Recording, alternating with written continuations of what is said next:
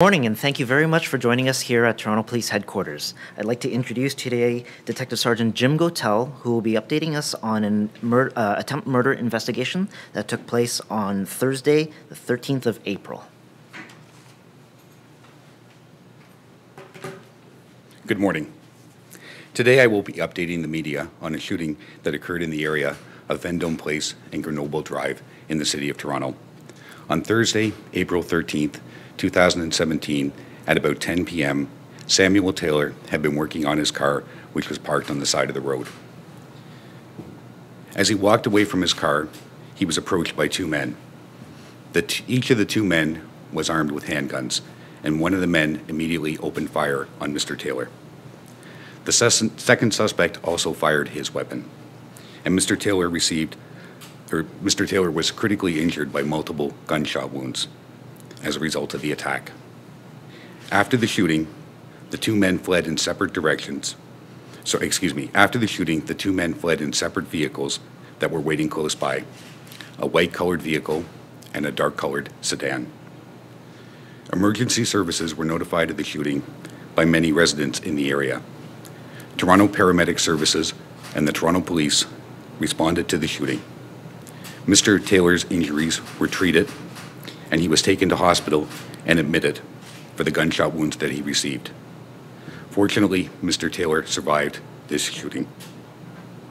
The shooting, the suspects, and the vehicles were captured on several video cameras in the area, and this has been edited into one continuous loop. This video of the shooting is being released now to the media, and it is hoped that one or both of the suspects or the vehicles will be recognized by a member of the public.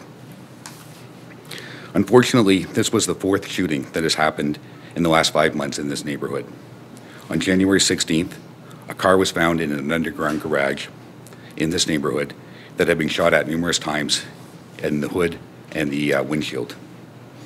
On February 17th, in the area of Don Mills Road and Gateway Plaza, an 18-year-old male was shot in the thigh and calf. 3 people have been arrested and charged in connection with this shooting by 54 Division. Also, on March the 13th, near Vendome Place and Grenoble Drive, a 15-year-old male was walking home after playing basketball. He was approached by 2 men who fired a weapon at him. He received 1 grazing bullet wound as a result of that attack.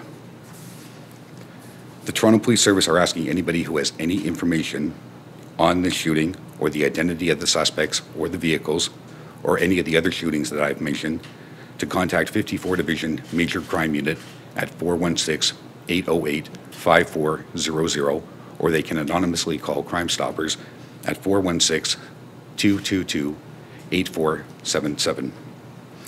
I would now like to introduce Mr. David Taylor.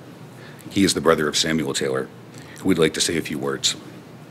Mr. Taylor will not answer any questions after his statement. However, I will be available to answer any questions following Mr. Taylor's statement.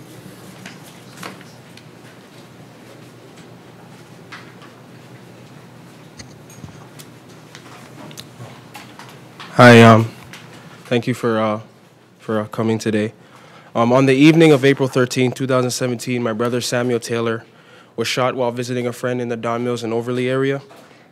After being rushed to a hospital in life-threatening condition, he underwent numerous life-saving surgeries, and we are glad to say he's alive and recovering well.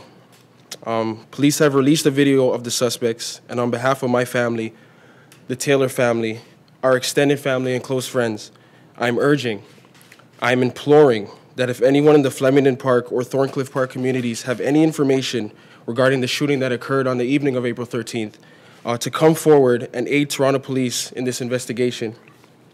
My family and I are glad that Samuel is alive, but personally what keeps me up at night, what keeps all of us up at night is the fact that these men are still at large and their guns can be used again on anyone they choose. Gun violence has never affected this family before, and we honestly don't know what to do. All we know is we almost lost a dear family member for what seems like no reason at all, and at this point we're praying and putting our trust in God, Toronto Police, and the people of Toronto to help apprehend these violent men. I would be remiss not to mention that my brother Samuel is lucky to be alive. as he wasn't the only person who was shot that weekend. This widespread violence is causing irreparable damage, and it's tearing families apart. With that being said, I'm compelled to ask the citizens of Toronto to help police get these illegal firearms off the street so these shootings don't happen anymore. Thank you.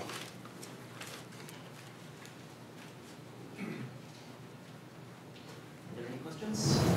Can you walk us through the video? It looks like there's three separate scenes. One, the first scene where the vehicle's parked. Sorry, yeah, you need the microphone. It looks like there's a few cuts there, but it looks like there's three separate scenes. Can you just walk us through from the beginning, wherever it starts, and tell us what we're seeing? So we'll wait till it starts. Yeah, sure. Okay. We're kind of at the end of it at this point in time. So you can see Mr. Taylor, he's working on his vehicle at this location, and he's being assisted by a cab driver that stopped to help him.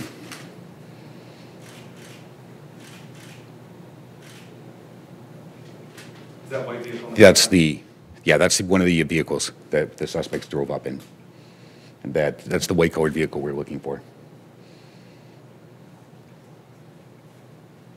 And the second vehicle, sorry, we just missed it. He just went around the corner, the dark colored sedan.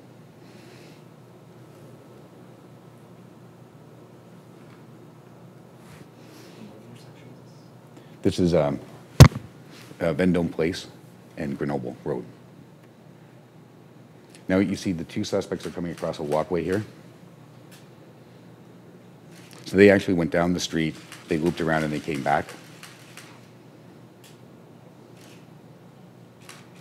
And the two suspects are seen running away, and they each get into separate vehicles after this. The shooting happened just after that, or just prior to that last clip. So it starts over again with Mr. Taylor working at his vehicle. So it looks like the vehicle comes up, sort of checks out the scene, circles around and comes back. That's right, and parks down the street out of sight of camera. Do you have any reason to believe that the two suspects knew the victim or had any interaction with him before? No, we don't. Mr. Taylor was there to visit a friend, so we don't believe that the suspects knew Mr. Taylor, nor do we believe that he knew them. So it means it targeted the wrong person? He was targeted. We don't believe it was anything that he did that caused him to be targeted, and it could very well be that he was the wrong person. We're still investigating that, and we really can't comment any further because we don't want to compromise the investigation as it stands.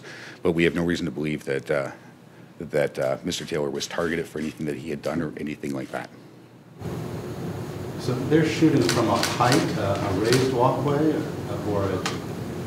They're at level. They're level with each other, so they're on the walkway. But I believe Mr. Taylor's on the walkway too, walking. He had left his car. He had finished working on his car. He was walking away from his car. At the time, he was approached by these two people, so they're on the same level, and they begin to shoot at him. This is the walkway in the foreground? That's right. Yeah. Oh, I see.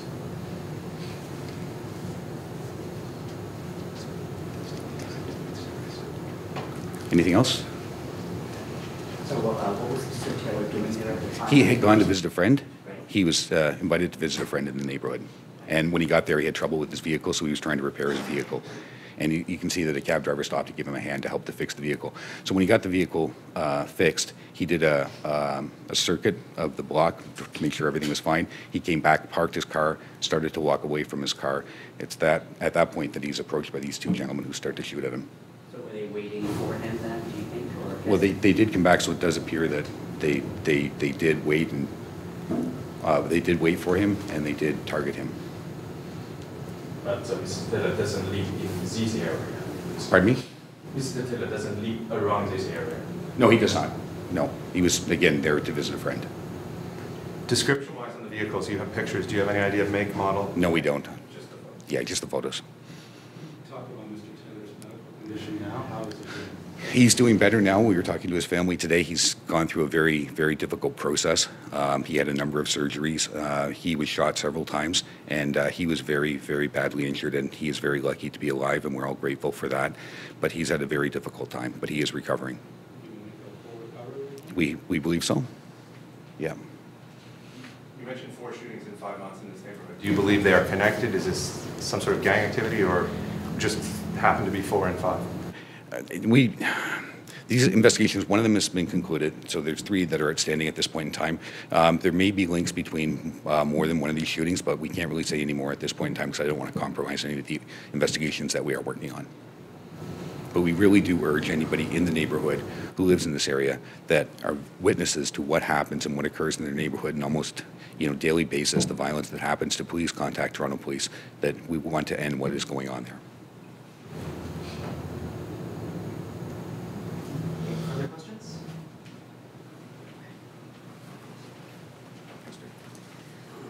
Thank you. That concludes today's conference. The video and news release will follow.